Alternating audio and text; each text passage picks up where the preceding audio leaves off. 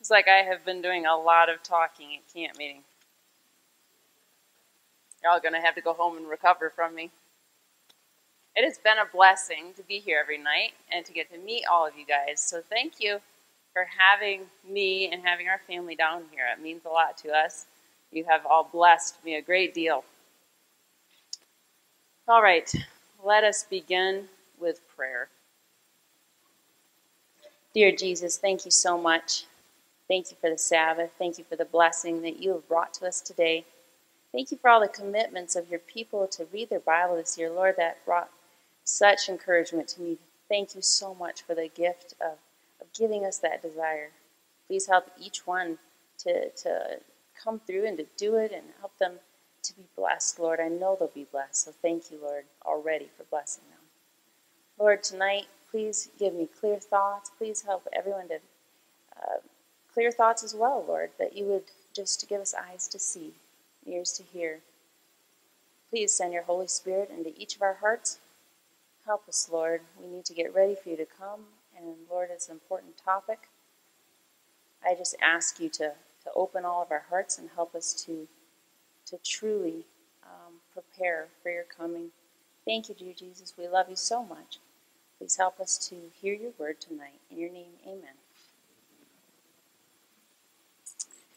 It will require the firmest trust, the most heroic purpose, to hold fast the faith once delivered to the saints.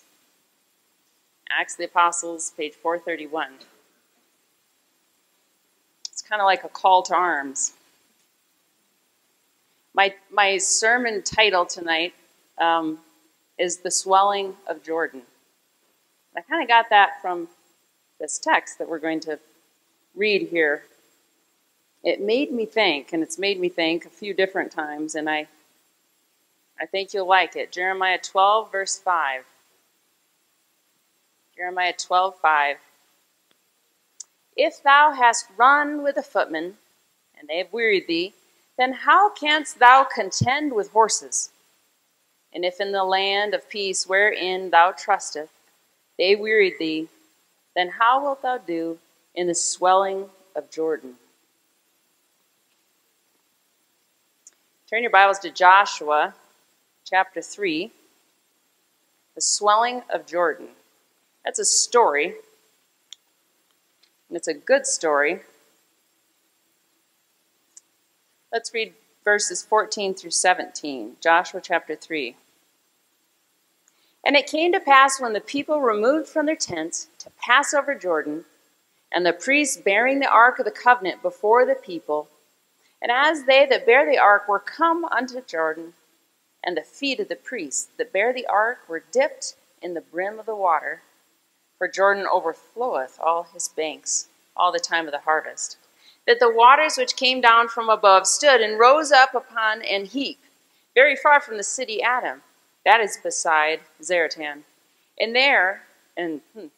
those that came down toward the sea of the plain, even the salt sea, failed, and they were cut off. And the people passed over right against Jericho. And the priests that bear the ark of the covenant of the Lord stood firm on the dry ground in the midst of Jordan, and all the Israelites passed over on dry ground until all the people were passed clean over Jordan. So the Jordan River overflowing all of its banks. I looked up some pictures and found some kind of cool stuff. It's over a mile wide there when it's in flood. Not all the time, but when it's in flood during the harvest. Over a mile wide and 12 feet deep and very swift. The Jordan River drops 620 feet in only 70 miles. So, I mean, that's a lot of drop in a river. So you can imagine standing there and looking at a torrent over a mile wide, 12 feet deep, that's on quite a little angle. It's like, he makes me think, let's kayak, but they didn't have kayaks. They had to step out in faith. You know, the priests stepped up to that water and actually had to get their feet wet. Sometimes in the Bible, the Jordan River was used as a barrier to their advantage. We had Elijah crossed to the east side to hide from Ahab. David also crossed over to to kind of avoid conflict with Absalom. So sometimes it was a barrier that they used to their advantage. But in Joshua here, it was an obstacle to overcome before moving on in their calling, before entering the promised land. That was the border. So that perspective, I guess, of that story is where the expression came to cross Jordan. It means to pass through something that stands in the way. Okay? So as I'm talking tonight, think of that. When I say you crossing Jordan, I'm meaning you passing through something that stands in your way. And also, this crossing Jordan makes you think about the real crossing Jordan that we are going to have to do, like the time of trouble, right? A big test we're going to have to pass through. The children of Israel are a type or an illustration of us, of the remnant people, of God's people, the Israelites. They were his chosen people at the beginning, and then we're his chosen people at the end. A remnant. It's a piece of cloth, right? And it's just the little shred at the end that they cut off, and they usually sell it cheaper because there's not much left. But it matches exactly the first part. And that is us. That's the remnant church. We match the first. We keep the commandments of God, have the testimony of Jesus. It's a special calling. And so we can look at their history and learn something about us. Go to Galatians 3:29. I passed it. It says, "And if ye be Christ's, then ye are Abraham's seed, and heirs according to the promise." A quote here for you: "Satan's snares are laid for us as verily as they were laid for the children of Israel just prior to their entrance into the land of Canaan." We are repeating the history of that people. Isn't that interesting? By 5 Testimonies 160. Go to 1 Corinthians chapter 10. I could read quite a few verses here, so we're going to start in verse 1. This is just talking about them being an example for us. "Moreover, brethren, I would not that you should be ignorant, how that all our fathers were under the cloud, and all passed through the sea, and were all baptized unto Moses in the cloud and in the sea, and did all eat the same spiritual meat, and did all drink the same spiritual drink, for they drank of that spiritual rock that followed them, and that rock was Christ. But with many of them God was not well pleased, for they were overthrown in the wilderness. Now these things were our examples, to the intent that we should not lust after evil things, as they also lusted. Neither be ye idolaters, as were some of them, as it is written, the people sat down to eat and drink, and rose up to play. Neither let us commit fornication, as some of them committed, and fell in one day 23,000. Neither let us tempt Christ, as some of them also tempted, and were destroyed of serpents. Neither murmur ye, as some of them also murmured, and were destroyed of the destroyer. Now all these things happened unto them for examples, and they are written for our admonition, upon whom the ends of the world are come." Now there's a quote in a special testimony to Battle Creek. She quotes that, and then I'll read you the end, so I don't have to read this twice. "The experience of Israel referred to in the above words of the apostle, and as recorded in the 105th and 106th Psalm, contains lessons of warning that the people of God in these last days especially need to study. I urge that these chapters be read at least once every week." Has anybody read any of those chapters this week? I mean, I did, obviously. I had a heads up. But I would not have if I hadn't read that quote. So we need to. Psalms 105, 106, in this, 1 Corinthians 10, 1 through 11. It has a special warning for us. It's interesting. What happened to them just before they entered Canaan after their 40 years of wandering in the wilderness? The story's in Numbers, chapter 25.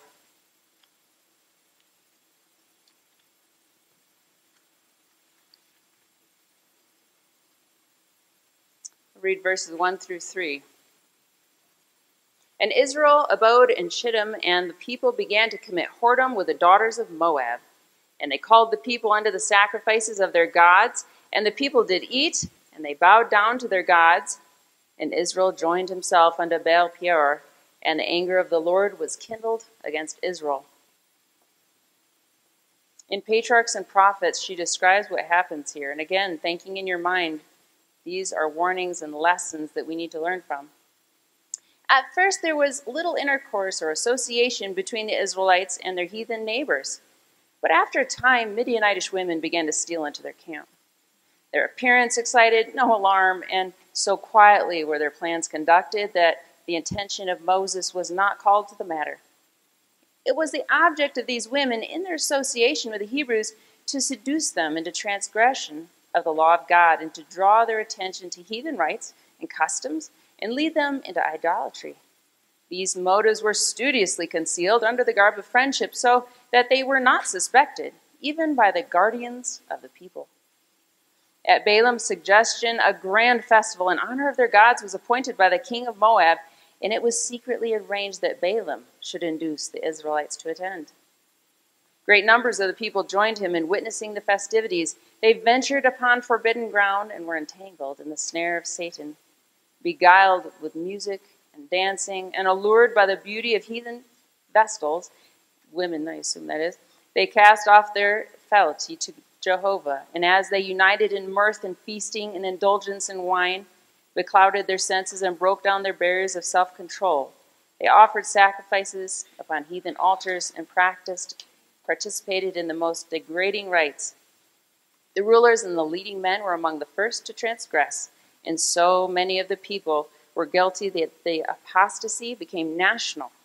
Israel joined herself to Baal Peor. She says in another place, it was when the Israelites were in a condition of outward ease and security that they were led into sin. They failed to keep God ever before them. They neglected prayer and cherished a spirit of self-confidence, ease, and self-indulgence, left the citadel of the soul unguarded, and debasing thoughts found entrance. It was the traitors within the walls that overthrew the strongholds of principle and betrayed Israel into the power of Satan. So all these things, again, why am I reading them? It's because it's a warning to us now. She says, with the history of the children of Israel before us, let us take heed and not be found committing the same sins and following in the same way of unbelief and rebellion. The religion of many among us will be the religion of apostate Israel because they loved their own way and forsook the way of the Lord. The trials of the children of Israel and their attitude just prior to the first coming of Christ illustrate the position of the people of God and their experience before his second coming. Jeremiah 12:11 says, the whole land is made desolate because no man layeth it to heart. It's time that we laid it to heart. Because we, like the children of Israel, they were camped there on the border of Canaan. After wandering in the wilderness, they were ready to go in. We have wandered in the wilderness, and we are ready to go in. Deuteronomy 10.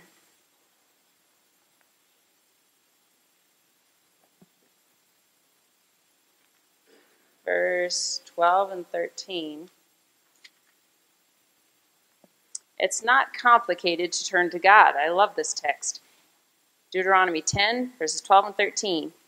And now, Israel, what doth the Lord thy God require of thee, but to fear the Lord thy God, to walk in all his ways, and to love him, and to serve the Lord thy God with all thy heart and with all thy soul, to keep the commandments of the Lord and his statutes, which I command thee this day for thy good. Did God protect the Israelites before they sinned, before they turned away from him, this very place in their history? Do you remember what happened? Balaam, was he allowed to curse them before? He just wasn't. He went to do it, and he really wanted to do it. He wanted the reward of Balak. But he couldn't say even his own words. He could have no power over those people while they were obeying God. In Patriarchs and Prophets, I know I keep quoting from this, but it was so good I couldn't stop. While they were under divine protection, no people or nation, though aided by all the power of Satan, were able to prevail against them. And the favor of God at this time manifested toward Israel was to be an assurance of his protecting care for his obedient and faithful children in all ages. That's us. Satan can't touch us when we're obeying God. And I don't mean to say that you won't have trials and bad things happen in your life, or heartaches or fears, or, there's things that happen to us, but that Satan can't destroy us. He can't have power over us when we're in a close relationship with God, when we're obeying. She says that Balaam knew that the prosperity of Israel depended on their obedience to God, and that there was no way to cause their overthrow except by seducing them into sin. And apparently they trusted him too, which is, they should not have done that. So it is today. We must be obeying God in order to enter into the time just before us with the assurance of his protection. And I'm talking about the time of trouble, but I'm talking about any time of trouble in your life. Romans chapter 13.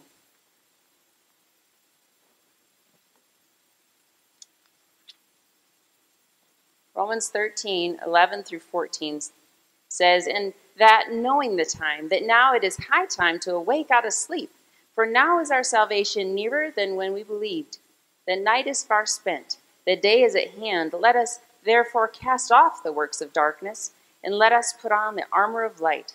Let us walk honestly, as in the day, not in rioting and in drunkenness, not in chambering or wantonness, not in strife or in envying. But put ye on the Lord Jesus Christ, and make not provision for the flesh to fulfill the lust thereof."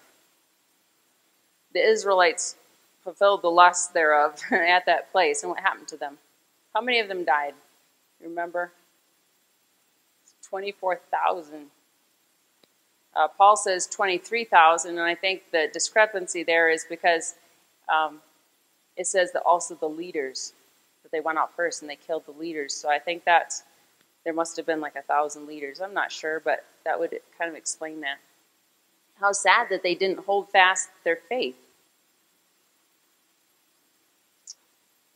Sister White says it was by associating with idolaters and joining in their festivities that the Hebrews were led into transgression, to transgress the law of God and bring his judgments upon the nation. And so now it is, by leading the followers of Christ to associate with the ungodly and unite in their amusements, that Satan is most successful in alluring them to sin. That's us, into sin. "Come out from among them and be ye separate, saith the Lord, and touch not the unclean thing." 2 Corinthians 6:17. God requires of his people now as great of a distinction from the world in customs and habits and principles as he required of Israel anciently. And if they faithfully follow the teachings of his word, this distinction will exist. It cannot be otherwise. I like that. We don't need to worry about this.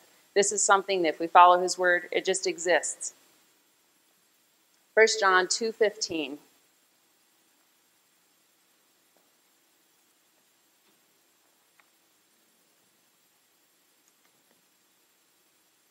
"Love not the world, neither the things that are in the world. If any man love the world, the love of the Father is not in him."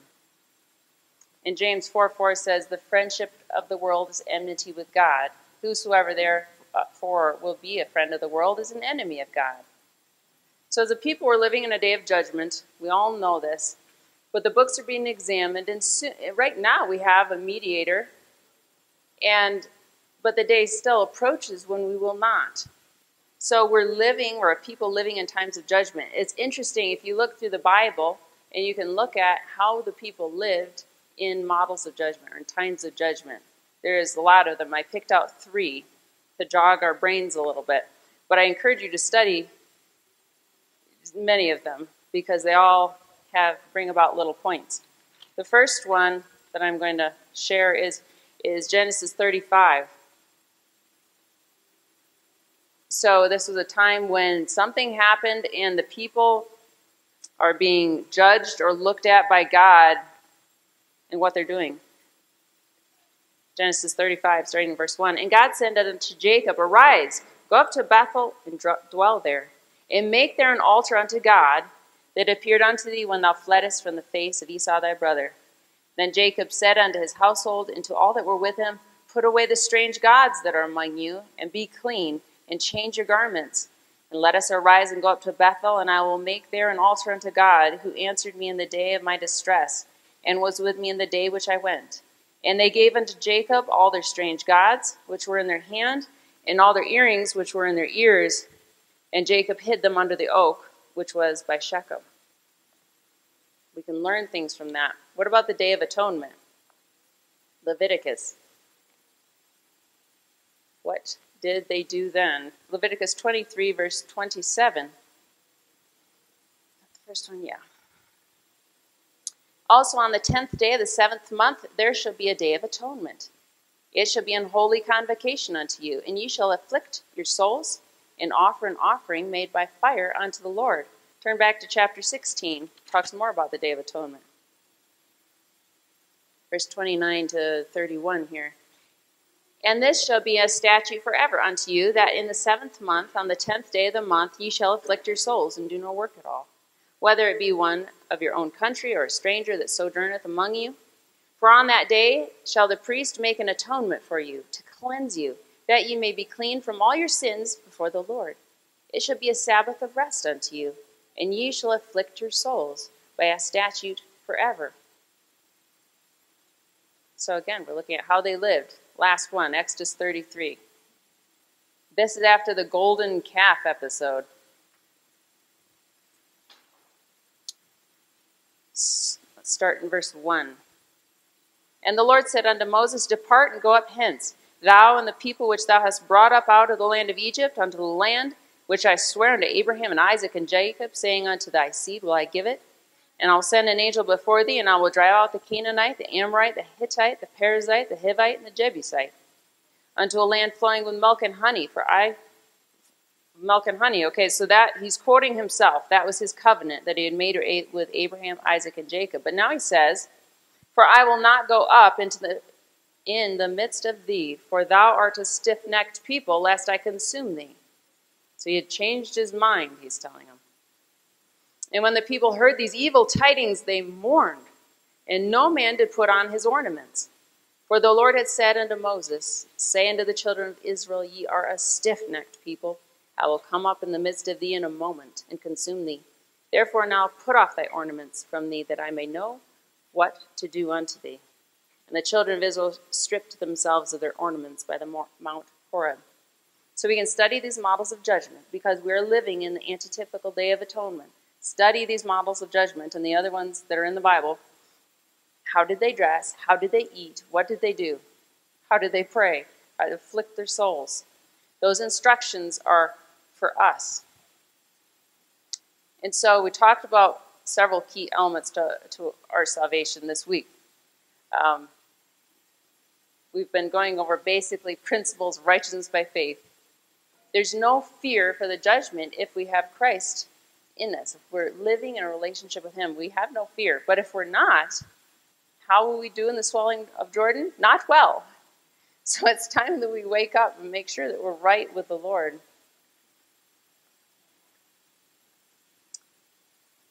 Oh, what's HL? Healthful living? Okay. I have a little bit of a blank brain tonight. Page 427, I believe it's healthful living. The signs of the times are ominous. Coming events cast their shadows before. The spirit of God is withdrawing from the earth, and calamity follows calamity. Where is security? There is assurance in nothing human or earthly. We all feel this. Satan has set all his agencies at work, that men may be deceived, occupied, and entranced until the door of mercy is forever shut. Watch ye therefore, and pray always, that ye may be accounted worthy to escape all these things that shall come to pass, and stand before the Son of Man. I have a couple quotes, texts written down here. I'm just going to read through them so that we don't have this gaps between. Hosea 10:12 says, Sow to yourselves in righteousness, reap in mercy, break up your fallow ground, for it is time to seek the Lord till he come and rain righteousness upon you. Ephesians 5:14 says, Wherefore he saith, Awake, thou that sleepest, and arise from the dead, and Christ shall give thee light. See then that ye walk circumspectly, not as fools, but as wise, redeeming the time because the days are evil. Proverbs 3:7 says, be not wise in thine own eyes, fear the Lord, and depart from evil. And again, the quote that we started with, it will require the firmest trust, the most heroic purpose to hold fast the faith once delivered to the saints. You know, in Matthew, the Gospel of Matthew, there's 21 parables of Jesus. I think that's the right number. If someone comes up with another one, just you can email me. But as far as I know, there's 21. And of those, there's 14 of them that start with the kingdom of God. Like, the kingdom of God is likened unto... And it's interesting because those, I believe, he's talking to his church more than the world. Does that make sense? The kingdom of God is likened unto. So in those 14 parables, Jesus is especially concerned about the spiritual condition of his church. So see if it makes it a little bit more interesting to you. If you read through Matthew, maybe you're starting in the New Testament when you read the Bible. Think about it. It's interesting. So in Matthew 25, we all know this. I don't think I need to read through the parable of the 10 virgins. But I want to draw some facts out of it. It is a parable that starts, and then shall the kingdom of heaven be likened unto 10 virgins, which took their lamps and went forth to meet the bridegroom. So are we all pretty familiar with this story? They all had oil to start. The foolish ran out. They had lamps. The lamps represented the word of God. You know, the Bible says, thy word is a lamp unto my feet, a light unto my path. Now, oil in the sanctuary was used to set something apart for holy service, like the furniture, the priests, consecration. So these 10 virgins have all been set apart for God's service. So you're looking at your church. The oil also represents, of course, the Holy Spirit, the light that we have to share. I want to read you a short quote from the book, Revive Us Again by Mark Finley. I just started it, but it's excellent as far as I've read. He says, the foolish virgins are content with a stale, superficial experience from the past. And although they acknowledge the truth has not transformed their lives. The old nature dominates their thoughts, their actions. They know the theory of the truth, but have not been radically changed by it. They have a casual understanding of the doctrines of the church, but not a heart experience. They have the outer without the inner. They have the form without the substance. They have the theory without the reality. We don't want to be that. Go to Ezekiel 33, verse 31, if you have your Bibles with you.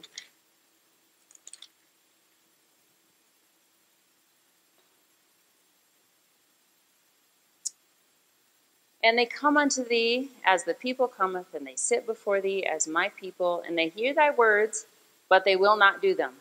For with their mouth they show great love, but their heart goeth after their covetousness.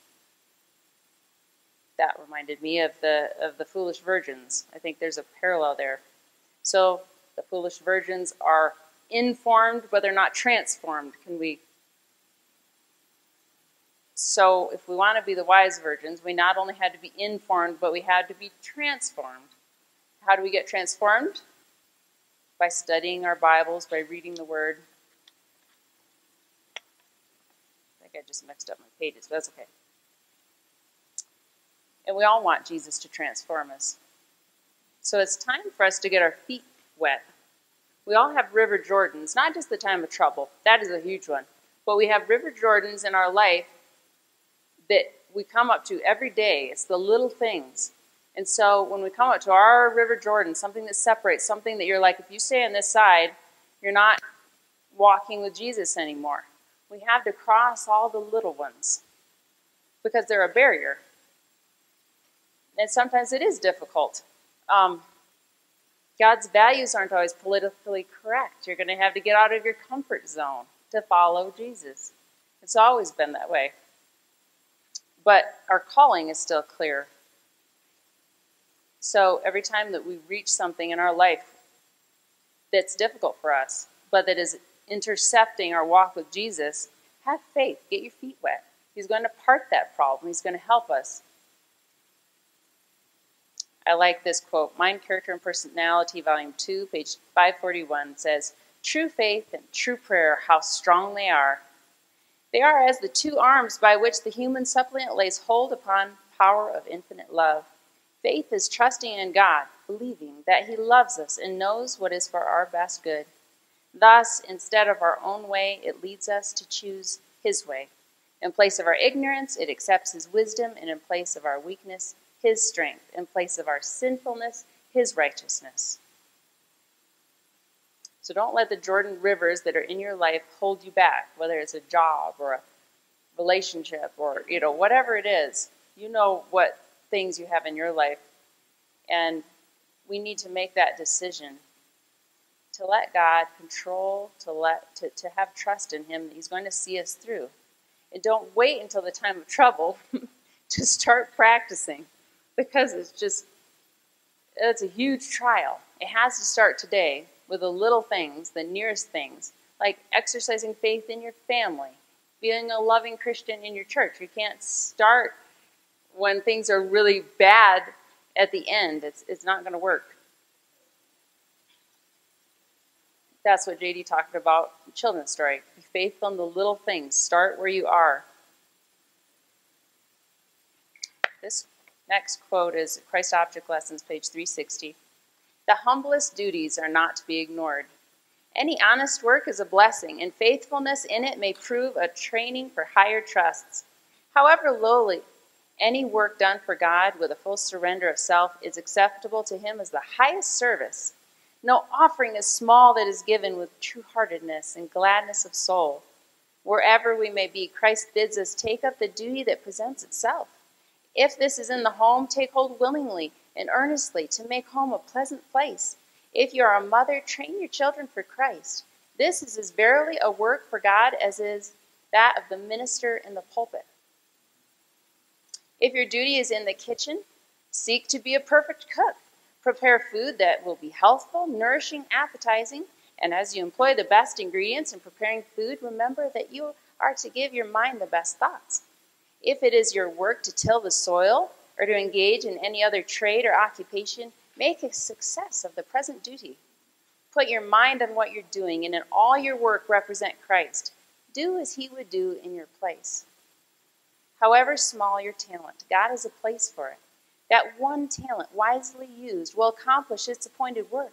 By faithfulness in the little duties, we are to work on the plan of addition, and God will work for us on the plan of multiplication.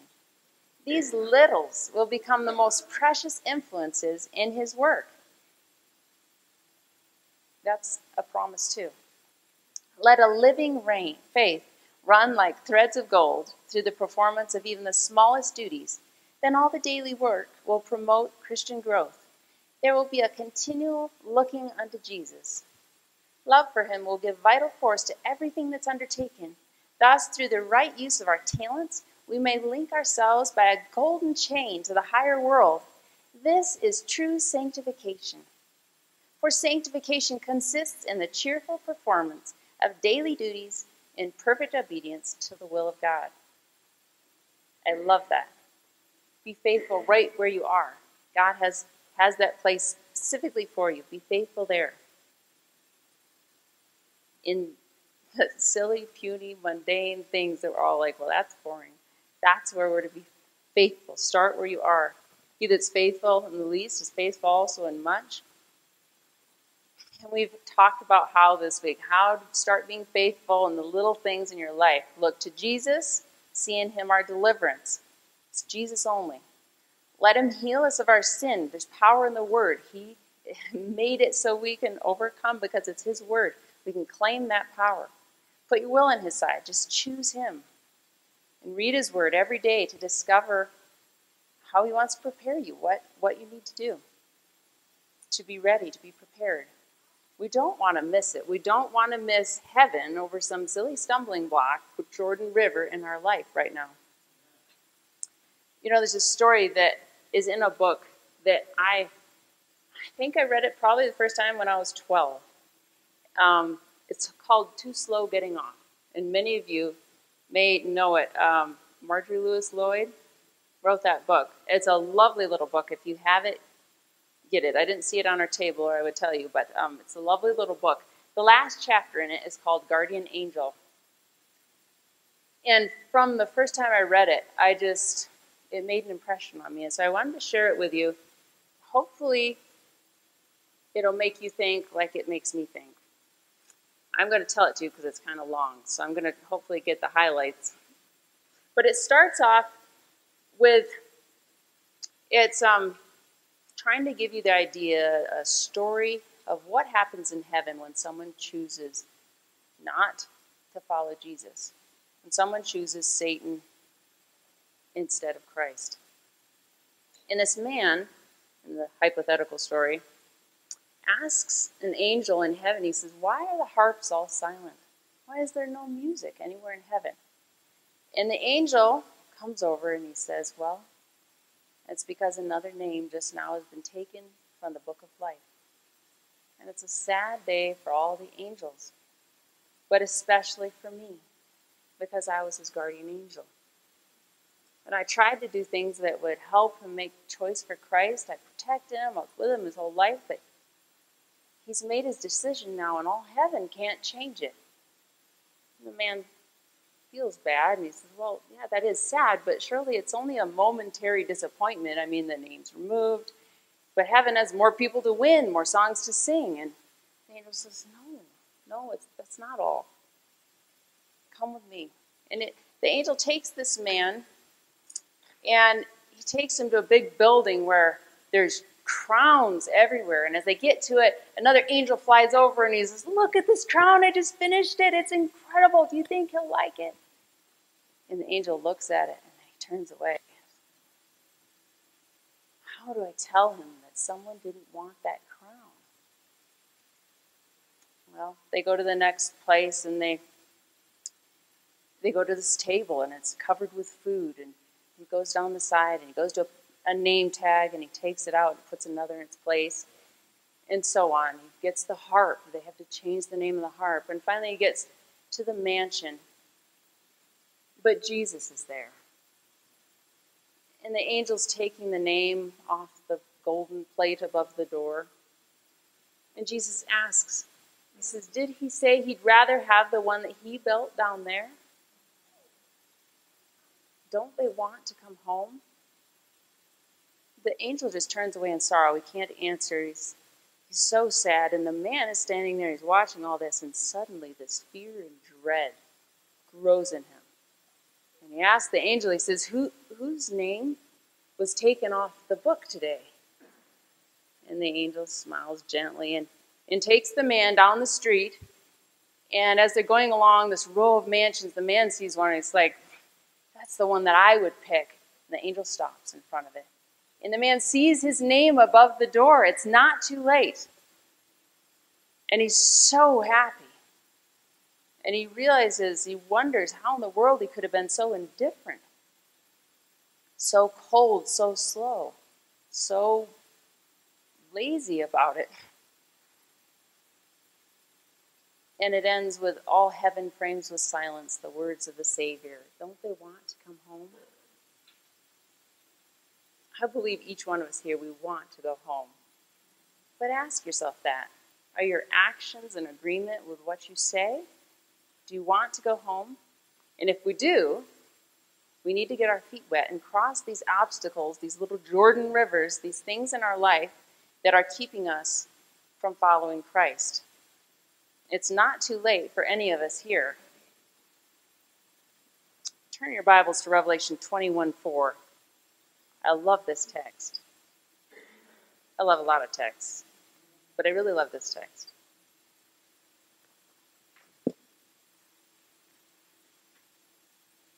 Revelation 21, verse 4. It says, and God shall wipe away all tears from their eyes. Where are we at this point? Heaven. And God shall wipe away all tears from their eyes, and there shall be no more death, neither sorrow nor crying, neither shall there be any more pain, for the former things are passed away. I can't wait to be in a place where those things can't exist. And it's exciting when you think about, I don't know if you ever think about this, I think about this, getting to meet these people, the saints of all the ages. I mean, what will it be like to meet Daniel? What will it be like to meet David? What would it be like to meet Ellen White? I mean, these are people that are such a huge part of our life. They know nothing of us, of course, but I mean, it's just going to be wow. Sister White tells us that we will recognize their voices from reading the Bible. Isn't that cool? I can't wait. And I think most of all, obviously meeting all those people is incredible, but what will it be like when your eyes first see Jesus? Oh, there's just nothing that could possibly compare to that moment in time, and it's real. It's a real moment that will exist in your life in the future if you decide to follow Jesus, but it will exist. And I can't wait for heaven. I love this quote. It's in Early Writings, page 289. It says, language is altogether too feeble to attempt a description of heaven. As the scene rises before me, I am lost in amazement. Carried away with a surpassing splendor and excellent glory, I lay down my pen and exclaim, oh, what love! What wondrous love! The most exalted language fails to describe the glory of heaven or the matchless depths of a Savior's love. You know, tonight's our last night together. It's the last time I get to speak to you, and there's a chance that we'll never meet again in this world. I mean, I live a long ways away, and unless you're planning a trip to Montana soon, but you know what? I'm going to be in heaven by God's grace, and I am going to look for you guys there. I am. I'm going to look for you on the cloud. Look for me, okay? It's a real time, and when we get to heaven, are we going to sit and we're going to talk? We're going to say, Western Slope Camp Meeting. I mean, I dedicated my life. I mean, that really was a game changer for me. I know I will. This is a game changer for me. It's been such a blessing to get to share my faith. I've never done this before. I'm a little housewife up in the mountains that homeschools children and has a garden and rides horses. And, I'm pretty simple. But you know what? It's been a blessing. I've gotten to share some of my experience with you and to meet you. I know that this is all written in the book of life. And so I will be looking for you, and I know I will see you there. So hold fast till he comes. Tonight, I want to sing a song, but I'd like it if we all sang the song together, if you know it. It's Till the Storm Passes By. In the dark of the midnight, I am lost in my place, while the storm howls above me, and there's no hiding place. With the crash of the thunder, precious Lord,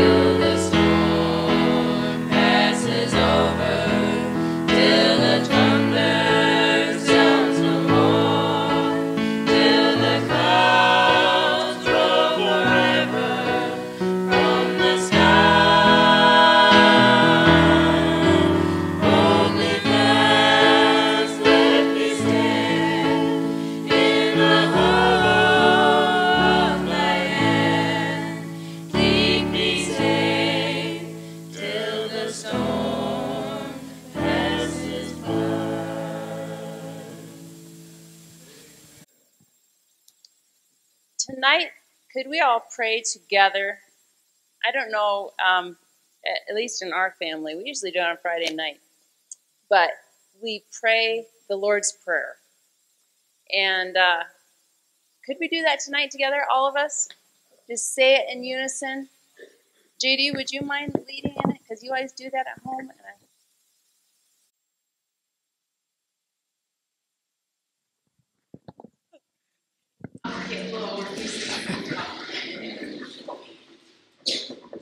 Our Father which art in heaven, hallowed be thy name. Thy kingdom come, thy will be done, on earth as it is in heaven.